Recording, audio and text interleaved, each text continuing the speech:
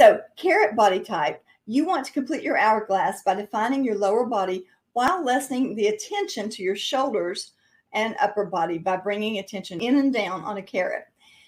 You want straight, boot cut, or flare, and mid-rise, and in some cases high-rise. You want the wash, you want it to be light to medium, and jeans with detail on the back pockets will bring attention to your curves.